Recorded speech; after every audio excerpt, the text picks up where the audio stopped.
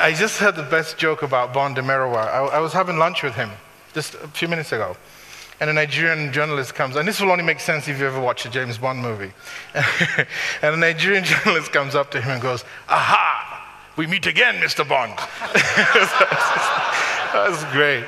So I've got a little sheet of paper here, mostly because I'm Nigerian, and if you leave me alone, I'll talk for like 2 hours. But I just want to say good afternoon, good evening. It's been an incredible few days.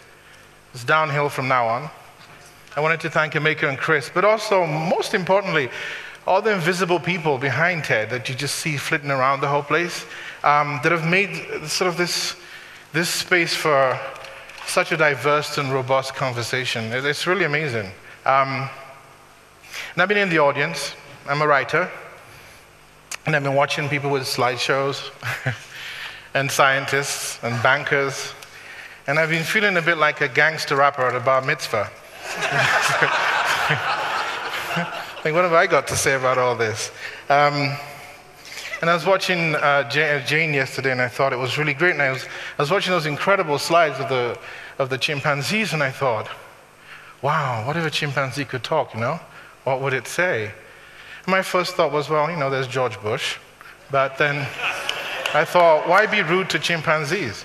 So I guess there goes my green card. There's been a lot of talk about narrative in Africa.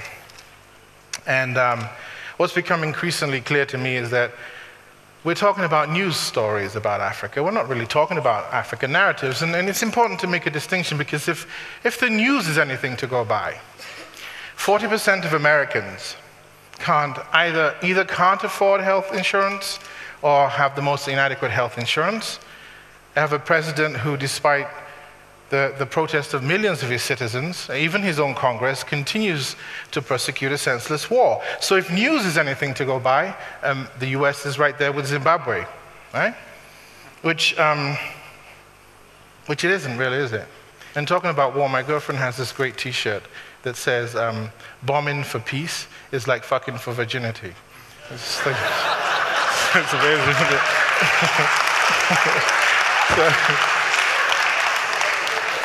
The truth is that Americans, everything we know about America, and everything Americans come to know about being American, isn't from the news. I live there. We don't go home at the end of the day and think, well, I really know who I am now because the Wall Street Journal says that the stock exchange closed at this many points. What we know about how to be who we are comes from stories. It comes from the novels, the movies, the fashion magazines. It comes from popular culture. In other words, it's the agents of our imagination who really shape who we are. And this is important to remember because, you know, in Africa, the complicated questions we want to ask about what all of this means has been asked from the rock paintings of the Sand people through the Sunjata epics of Mali to modern contemporary literature. If you want to know about Africa, read our literature, and not just things fall apart, because that would be like saying, I've read Gone with the Wind, and so I know everything about America. It's very important. There's a poem by Jack Gilbert called The Forgotten Dialect of the Heart. He says, when the Sumerian tablets were first translated, they were thought to be business records. But what if they were poems and psalms? My love is like 12 Ethiopian goats standing still in the morning light. Shiploads of thuya are what my body wants to say to your body.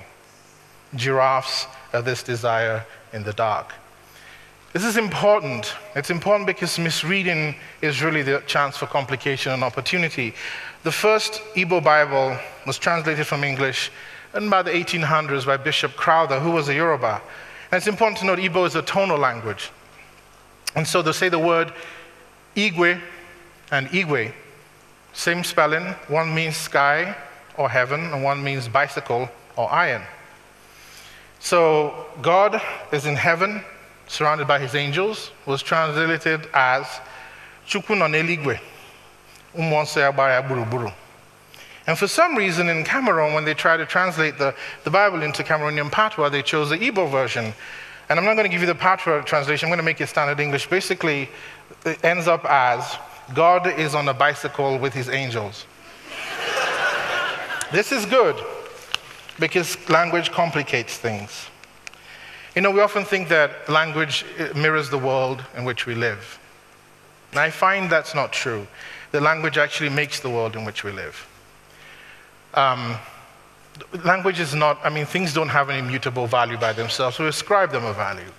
And language can't be understood in its abstraction. It can only be understood in the context of story. And everything, all of this is story.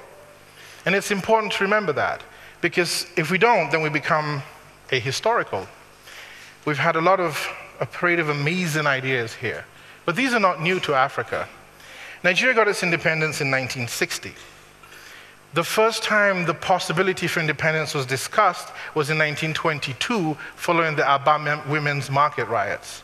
In 1967, in the middle of the Biafran-Nigerian Civil War, Dr. Njokobi invented the cholera vaccine.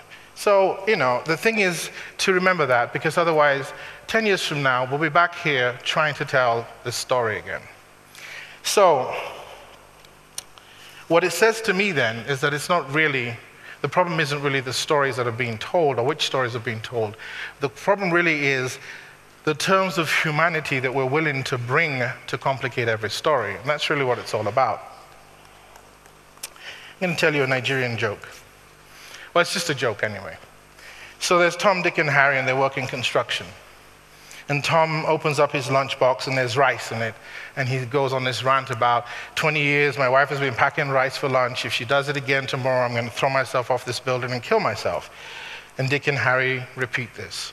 The next day, Tom opens his lunchbox, there's rice, so he throws himself off and kills himself, and Tom, Dick, and Harry follow.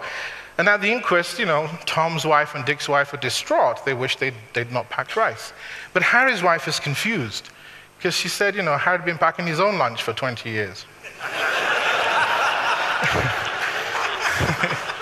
This similarly innocent joke, when I heard it as a child in Nigeria, was told about Igbo, Yoruba, and Hausa, with the Hausa being Harry. So what seems like an eccentric if tragic joke about Harry becomes a way to spread ethnic hatred.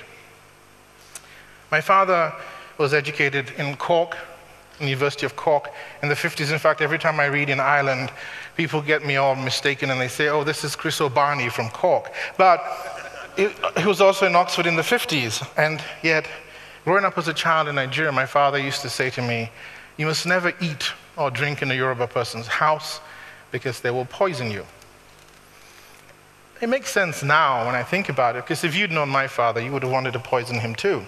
But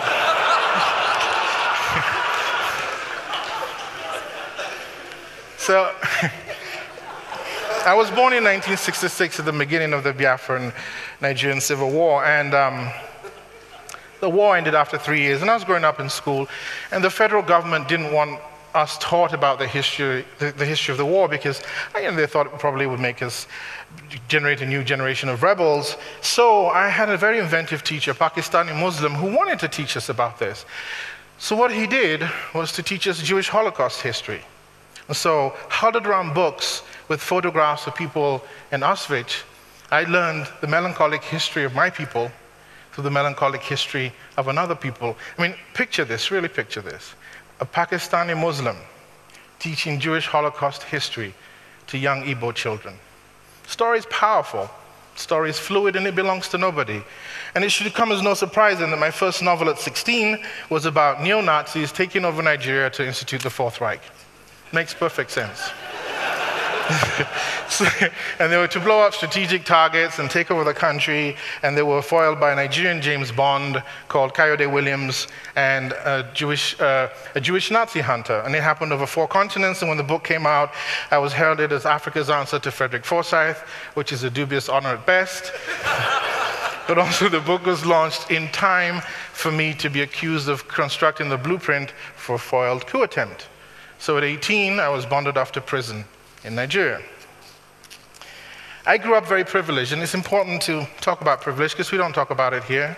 A lot of us are very privileged. I grew up servants, cars, televisions, all that stuff. My story of Nigeria growing up was very different from the story I encountered in prison, and I had no language for it. I was completely terrified, completely broken, and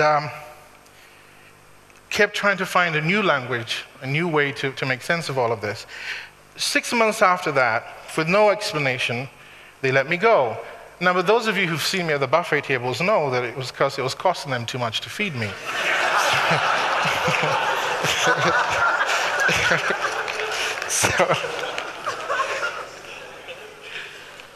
But I mean, I grew up with this incredible privilege, and not just me.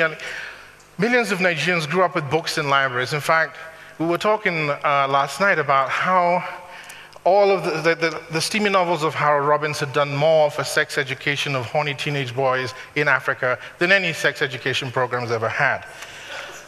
All of those are gone. We are squandering the most valuable resource we have on this continent, the valuable resource of the imagination. In the film Sometimes in April by Raoul Peck, Idris Elba is poised in a scene with his machete raised, and he's being forced by a crowd to chop up his best friend, fellow Rwandan army officer Albedo Tutsi, played by Fraser James. And Fraser's on his knees, arms tied behind his back, and he's crying. He's sniveling. It's a pitiful sight. And as we watch it, we are ashamed, and we want to say to Idris, chop him up, shut him up. And as Idris moves, Fraser screams, stop. Please stop. Idris pauses. Then he moves again, and Fraser says, please, please stop. And it's not the look of horror and terror on Fraser's face that stops Idris or us. It's the look in Fraser's eyes. It's one that says, don't do this. And I'm not saying this to save myself, although this would be nice. I'm doing it to save you, because if you do this, you will be lost. To be so afraid and you're standing in the face of a death you can't escape, and that you're soiling yourself and crying, but to say in that moment, and Fraser says to Idris, tell my girlfriend I love her. In that moment, Fraser says, I am lost already, but not you, not you. This is a redemption we can all aspire to. African narratives in the West, they proliferate. I really don't care anymore. More interested in the stories we tell about ourselves. How, as a writer, I find that African writers have always been the curators of our humanity on this continent. The question is, how do I balance narratives that are wonderful with narratives of wounds and self-loathing? And this is the difficulty that I face. I'm trying to move beyond political rhetoric to a place of ethical questioning. I'm asking us to balance the idea of our complete vulnerability with the complete notion of transformation and what is possible. As a young middle-class Nigerian activist, I launched myself, along with a whole generation of us, into the campaign to stop the government, and I asked millions of people, without questioning my right to do so, to go up against the government, and I watched them being locked up in prison and tear gassed. I justified it, and I said, this is the cost of revolution. Have I not myself been imprisoned? Have I not myself been beaten? It wasn't until later, when I was imprisoned again, that I understood the real meaning of torture and how easy your humanity can be taken from you. For the time, I was engaged in war, righteous war. Excuse me. Sometimes I can stand before the world. I want to say this, transformation is a difficult and slow process. Sometimes I can stand before the world and say, my name is Chris Abani. I've been human 6 days, but only sometimes. But this is a good thing. It's never going to be easy. There are no answers. As I was telling Rachel from Google Earth that I had challenged my students in America, said, you don't know anything about Africa, you're all idiots. And so they said, tell me about Africa, Professor Abani. So I went to Google Earth and learned about Africa. And the truth be told, this is it, isn't it? There are no essential Africas, and most of us are as completely ignorant as everyone else about the continent we come from, and yet we want to make profound statements about it.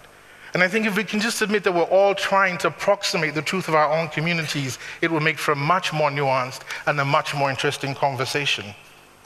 I want to believe that we can be agnostic about this, that we can rise above all of this. When I was 10, I read James Baldwin's Another Country, and that book broke me. Not because I was encountering homosexual sex and love for the first time, but because the way James wrote about it made it impossible for me to attach otherness to it. Here, Jimmy said, here is love, all of it. The fact that it happens in another country takes you quite by surprise.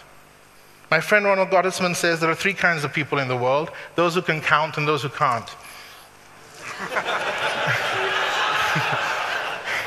He also says that the cause of all our trouble is the belief in an essential pure identity: religious, ethnic, historical, ideological. I want to leave you with a poem by Yusuf Kumunyaka that speaks to transformation. It's called Ode to the Drum, and I'll try and read it the way Yusuf would be proud to hear it read.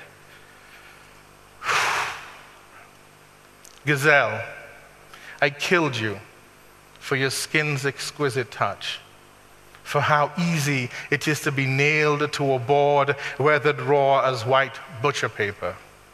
Last night, I heard my daughter praying for the meat here at my feet. You know it wasn't anger that made me stop my heart till the hammer fell. Weeks ago, you broke me as a woman once shattered me into a song beneath her weight before you slouched into that grassy hush. And now I'm tightening lashes, shaving hide as if around a rib cage shaped like 5 bowstrings. Ghosts cannot slip back inside the body's drum. You've been seasoned by wind, dusk, and sunlight. Pressure can make everything whole again. Brass nails tacked into the ebony wood, your face has been carved 5 times. I have to drive trouble in the hills, trouble in the valley, and trouble by the river too. There is no palm wine, fish, salt, or calabash. Kadum, kadum, kadum. Kadum. Now I have beaten a song back into you. Rise and walk away like a panther. Thank you.